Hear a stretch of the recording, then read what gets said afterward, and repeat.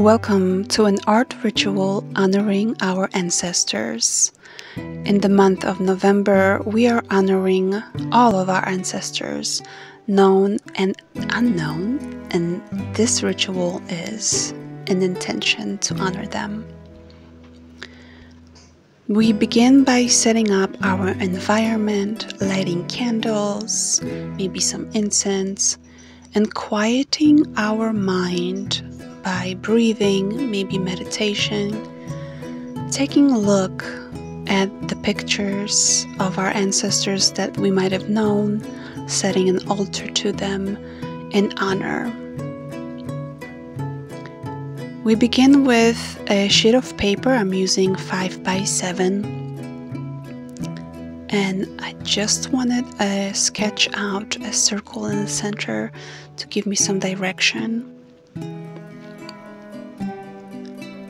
I am outlining my sheet of paper as an intention for protection, and this is a soluble crayon.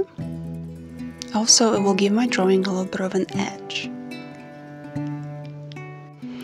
Now take a deep breath and begin from the center of your paper to draw a spiral. Focus on your pen and your hand and this movement. It is a sacred symbol. Think of the universe. Think of the void. Think of the primal waters. And think of this dimension that we all come from and where we return.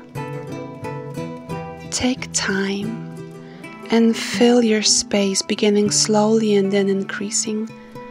Here I'm using markers.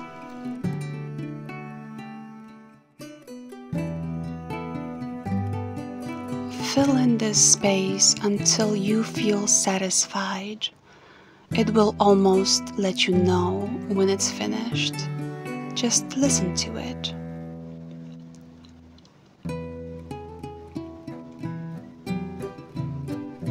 Next, we're blessing the water that we're going to use for this ritual. Pull out your favorite tools. This is one of my favorite brushes to use. I'm going to use it to blend all of this water-soluble markers and crayons all together. Again, focusing on this spiral movement.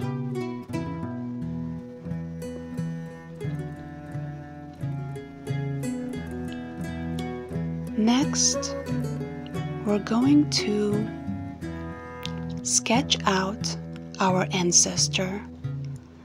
This is just a symbol, so I'm making a human figure on top of my initial drawing, gently filling it in, and it's supposed to represent all of our ancestors, male and female. Our next step is this red color, red crayon. You can use any red pigment that you feel drawn to. This is representing all the hardships, all the trauma, all of the challenges, tribulations that our ancestors went through. We honor them. We honor their sacrifices. We honor their strength, their courage, and their tenacity for life.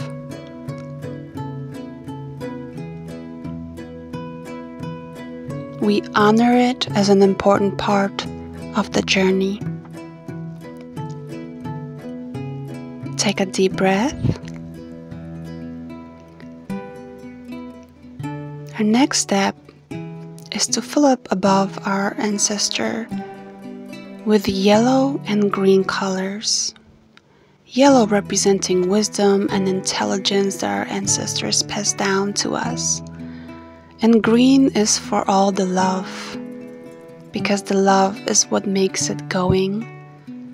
It's what keeps people surviving. It's what keeps people thriving.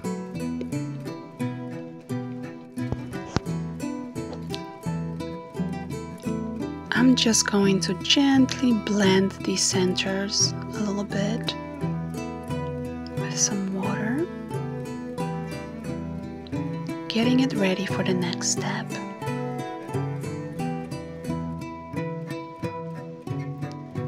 A little too much, so use your tissue to dab out any excess water. Because it's wet, nothing else will work except acrylics. So we're going to finger paint this layer of blue, representing water. Water is life.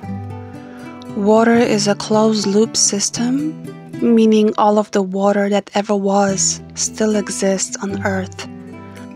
Because water carries memory. In this space, we are writing a gratitude letter to our ancestors. Write it from your heart. What would you say to them?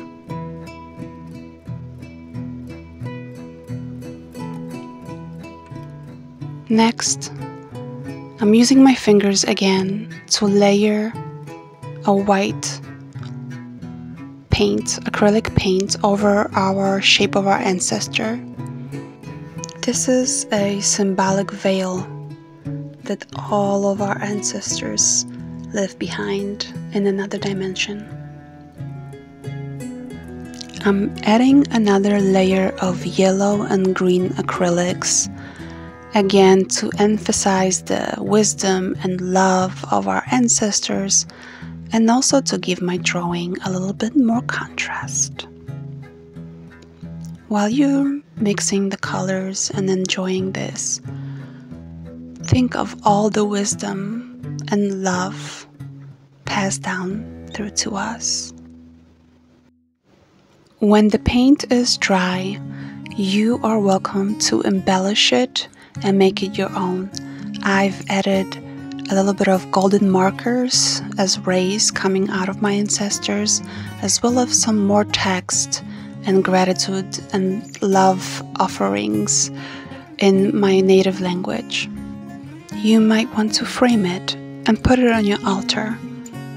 We're finishing this ritual by saying thank you and meditating on what we've just done. Thank you so much for being here, and I'll see you next time.